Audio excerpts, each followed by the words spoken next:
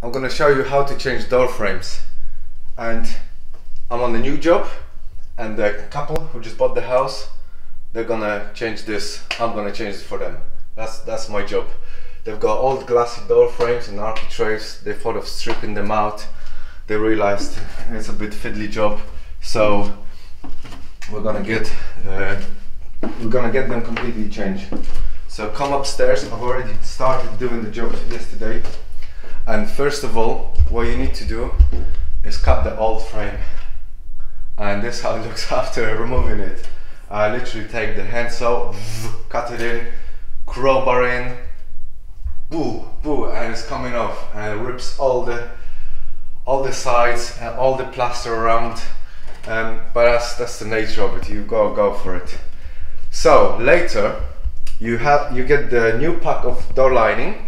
The set's got 3 pieces, and also 3 little door stops, the thinner, to stop the doors later. And this is how it looks. You set your first side to the level, to the spirit level. And I've started from this side. And there we go, look, the bubble is in the middle. And to achieve that, you have to play around constantly with spirit level and with all of these spacers. Look, these are different spacers. I think this is 6mm, the red one, and whatever they are in millimeters, you just have to keep pushing them in that gap, and you can see a little bit there. There's like 3 or 2 blue and 1 black, so about 12mm. On the bottom we've got 3 reds. Whatever you need to use to get that level, the bubble in the middle, do it. Take your time and do it. Once you have that in, you also have to play around that this is flush as possible. You see that, and the plaster, that wall is wonky, so it's better to have it a little bit, couple of mils off, so your architrave later sticks out instead of being bent and pushed by the wall, you know, away. So that's how you set it up first. And then obviously you have to have the nice angle as well for the door, because the job is not just fitting the door frames. There will be also the door later, right? So that's what you need to do. You need to, you know, get that angle as well, nicely done, which is 90 degrees. And if you're curious about all of those old things holding the frame, holding it across, let me do it this way. You see? And even on the floor, there's this wood. That's exactly 765, just like the top, 765. So getting the same distance, you know, we don't want banana shape, balloon shape in the middle or inside. It's gotta be straight, because whoever fits the door, you know, it has to be a good job. We don't want to play too much with shaping of the door. So this is the support, and the wedges, look, here's the wedges here. I'll show you on the other side. Look, another wedge there, another wedge there. All these wedges are simply to support the frame. It's still loose, not screwed, nothing there. And I got the expanding foam today. I ran out of expanding foam yesterday. And you're gonna spray in few goes, let's say 5, 6 on left and right side, and on the top as well, like here, you know, here. So it will look like, and it will hold the frame really solid. So you see here, expanding foam, little blobs, 1, 2, 3, and the wedge, and then you cut the wedge, you know, with multi-tool or handsaw. and that's what will make the frame really solid. And at the end, at the very end, when it's all, you know, sprayed and dry and really this expanding foam cured, you do a few screws. And I've done a special, like a hole. I'm gonna put the plug, wooden plug on it and fill this in with the glue, so when they stain it they won't see it. I'm not gonna use any wood filler but the plug, and I'm gonna glue it here. I've done only 3, which is enough, which in my opinion is enough.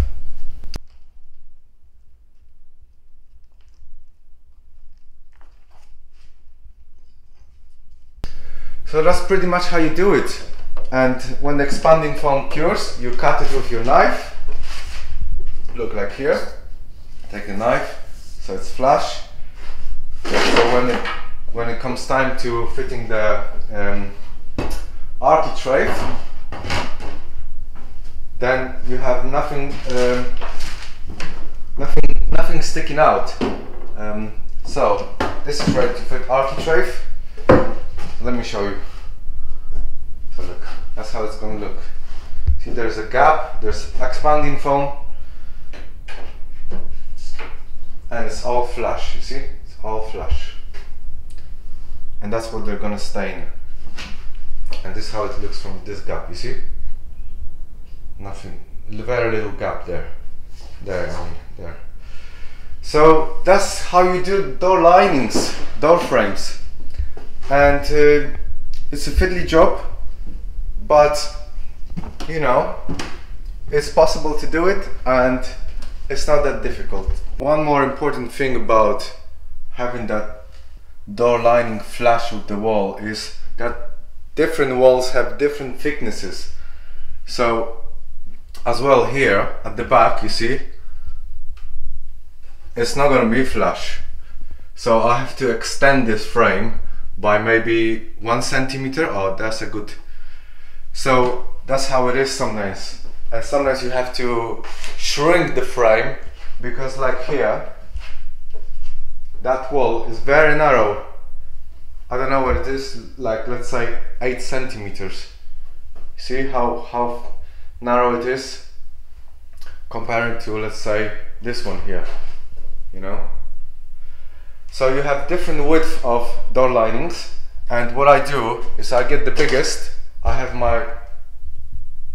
my table saw, and I just slice whatever the thickness I need. And I just started doing this one, because that's what I need. I need that thickness here. Look, see? Sorry, let's do it this way. That's the thickness. As I've just cut this on my table saw. You can get very close to your needed measurements. You can get very close sizes in shops, but on this occasion I just got the biggest one, and I can cut it to my perfectly width, you know, of the wood. So that's another important thing, that to have that flush edge on both sizes of the wall, you need to adjust your door linings, the width of it. And yeah, table saw is quite handy, but you can get right ones in the shops. One of the extra jobs that you may come across doing the door linings, changing the door linings, is plastering around door frames. And this was not in my quote, but I decided I'm gonna do it anyway, because yeah, the lady is nice.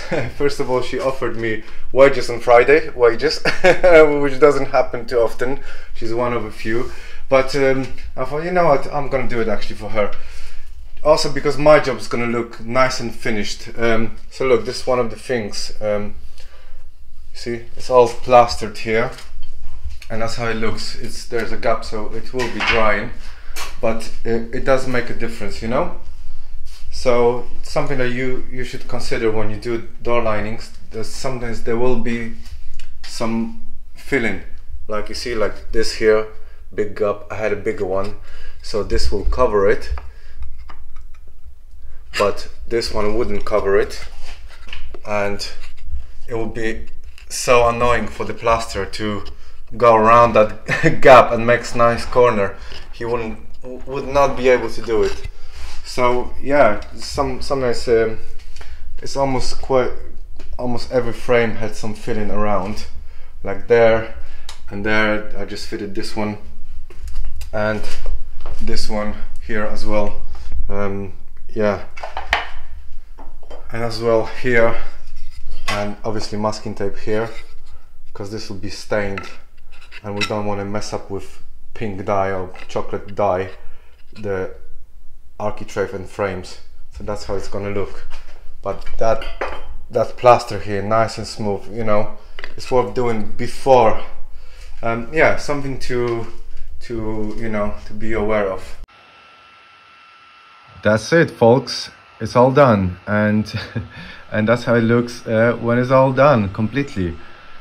So just few pictures and little video of, you know, just me walking through the house again, and that's how it looks with all the architraves. I didn't film myself fitting architraves. That's kind of like an easy part of finishing door linings, the frames. But it looks pretty. There's no gaps. There is just ready for my client Holly to dig in with cloth and dye and just rub that dye whatever she chooses. But I'm quite pleased with the job. She's pleased with it, and that's it. You know, I hope you find this video quite helpful. That's it. Thanks for watching. Cheers, guys.